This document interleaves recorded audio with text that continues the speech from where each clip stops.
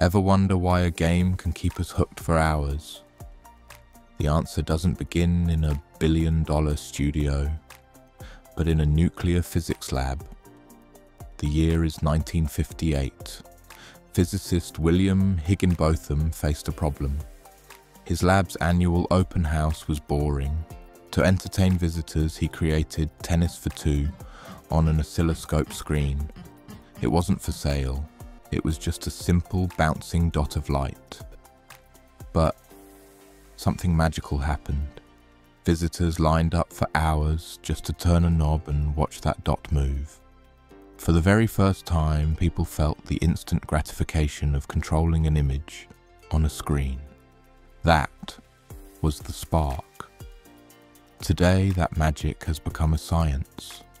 Modern games are engineered around a feedback loop. Every time we complete a quest or level up, our brain releases dopamine, the feel-good chemical. This challenge-reward cycle makes our brain say, again. So, from a simple dot of light created to cure boredom, it has evolved into a global psychological architecture designed to make us keep coming back.